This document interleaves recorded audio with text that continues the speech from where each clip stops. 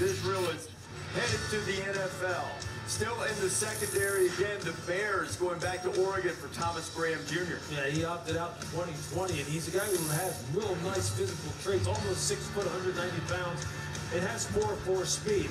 Now, in the short zones, as a rolled cover 2 corner, a rolled cover 3 corner, or playing cover 3, this guy shows up.